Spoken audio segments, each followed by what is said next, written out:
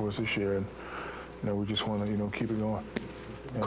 Kobe, how happy are you right now? Because I sense that there's more to it. There's obviously a lot more to it than just. Your role model, hide that. It's empty. It's empty. Hey, it's empty. I did not drink it. We poured it all out on ourselves. It's not a role model. It was water. It's apple cider. It's not wine. It's not the real thing. Yes, it's apple cider. No way. Sparkling.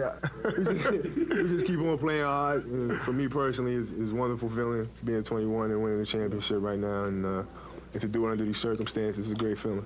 You're 21. You can drink it. It's okay. And I just got to throw this one thing out here. I'm glad you got your championship, but I also got to say Shaquille O'Neal out there trying to make a difference in this world. Besides just basketball, the guy does a lot off the court. I know folks kill you all the time, and they say you don't do stuff off the court. I got to give you love for that because you take care of business off the court. Kobe Bryant, congratulations. You guys were fantastic.